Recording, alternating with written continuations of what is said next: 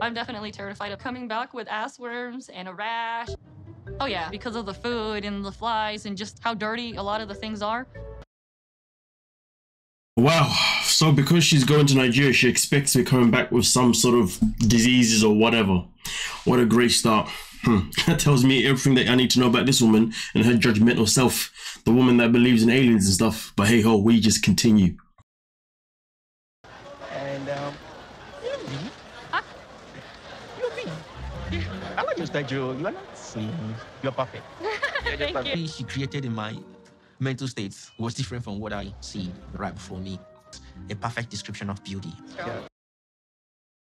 I'm not really buying it, to be honest with you. Like, the first thing he says is like, yeah, you're big. He's touching her saying, you're big. Yeah, you're big. Yeah.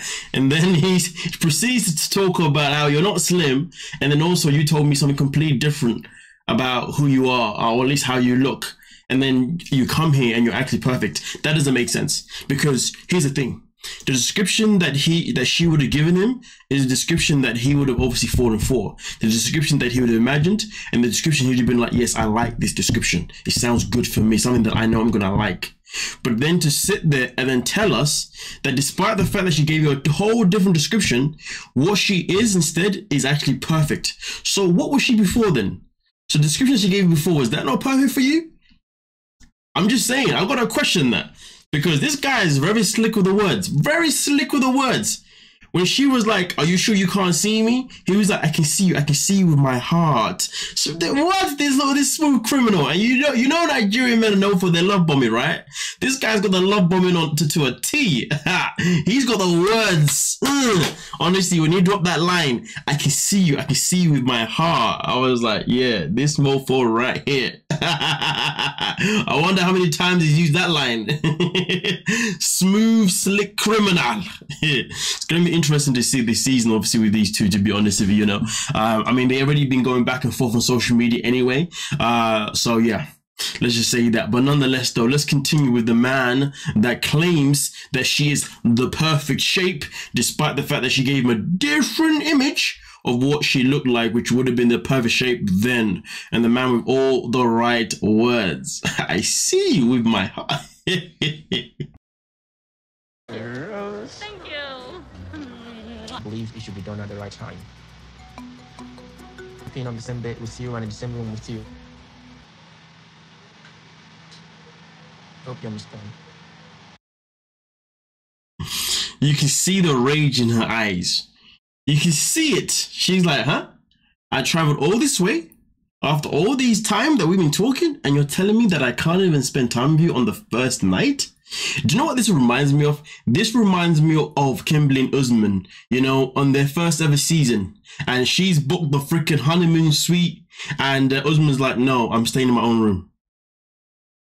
That was peak. And we saw how that was her and Kimberly at the time. We saw that, yeah, she played it off cool, but you can see she was like, oh, okay, no worries, I'll get you in that room, don't you worry. And then, of course, she finally did get him in the room. But remember when he put the bridge in the middle? He put the pillows in the middle and said, yes, I'll sleep this side, you sleep that side. Oh my goodness, that season was so insulting. Ah, damn.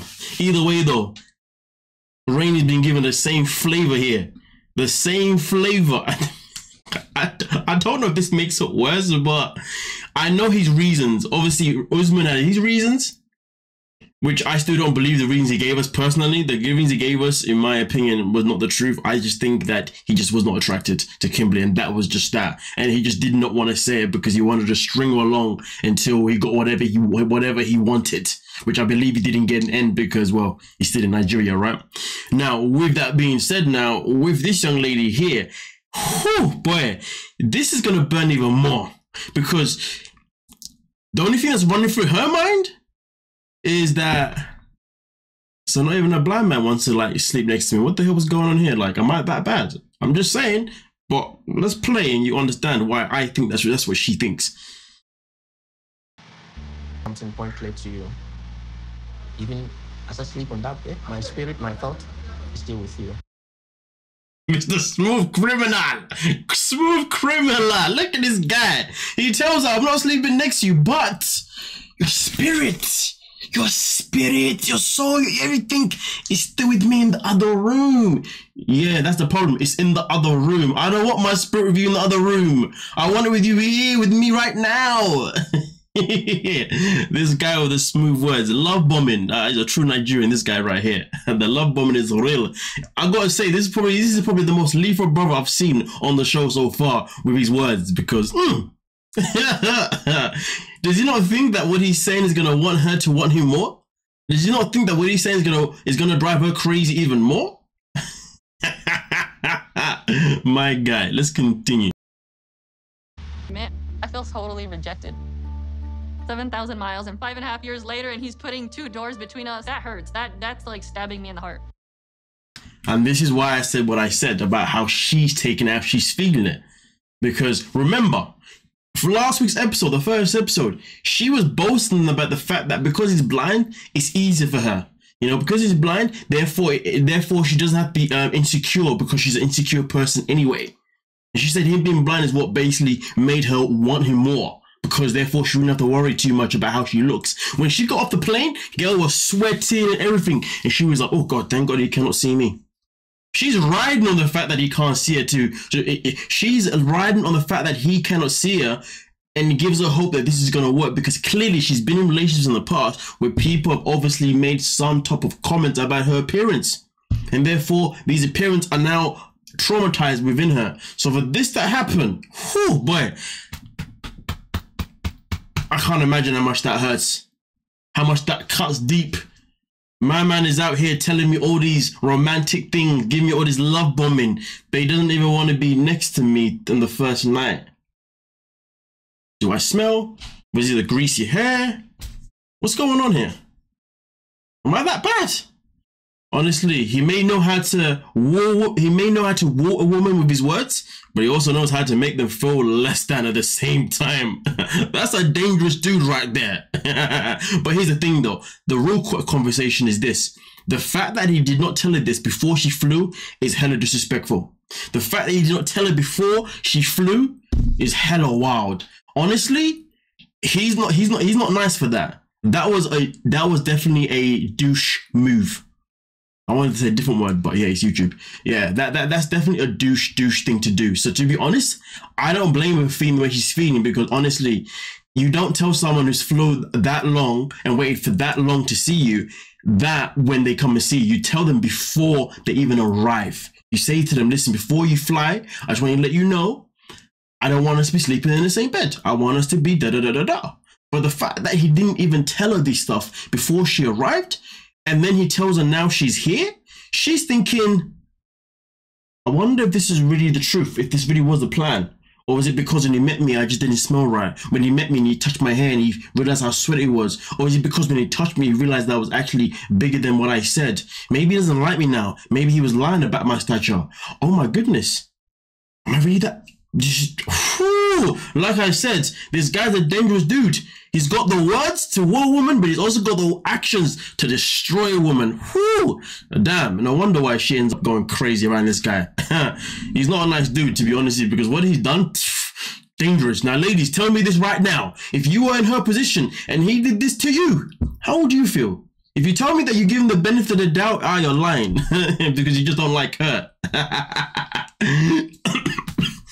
My bad. We don't want another Angela Merkel situation where we hate the woman so bad we're blind to what the man is doing wrong. You know what I mean? Let's get into it. I'm hoping he just needs some time to adjust to me being around, because I didn't come all the way over here just for me to be alone. Nah. Man had the audacity to say good night. Listen, and the fact that she's now got hope for thinking that he's going to change his mind is wild, because I mean, I don't blame her. She should, of course, be thinking that. Why shouldn't she be thinking that? Because it's not like this man warned her before this. It's not like they had a conversation about his beliefs and what he believes that he should be doing for himself. He kept it withheld and dropped it like it's hot when she arrived. I do feel sorry for her in this situation, to be honest, because honestly, if anyone out here who struggles with self-esteem, you know, with confidence, you know, or even has maybe any kind of body paranoia, dysmorphia or whatnot, you will know how much what he did, he would have cut deep. And people, if anybody say, oh, you know, you're being a bit too dramatic, well, guess what? If you're the person in the situation and you got the insecurity that she has, believe me, what I'm saying isn't dramatic enough. Not even close. Yeah, this guy knows how to demoralize a woman, I'll tell you that now. Nonetheless, Mr. Love Bomber, but at the same time, Mr. Soul Crusher. Hopefully you do better. Nonetheless, though, that's just my thoughts, that's just my opinion, even though I feel like it's factual, but you know, it is what it is. You guys let me know what you're thinking down below, and we'll talk about it. And yeah, don't forget to like, subscribe, and of course, peace.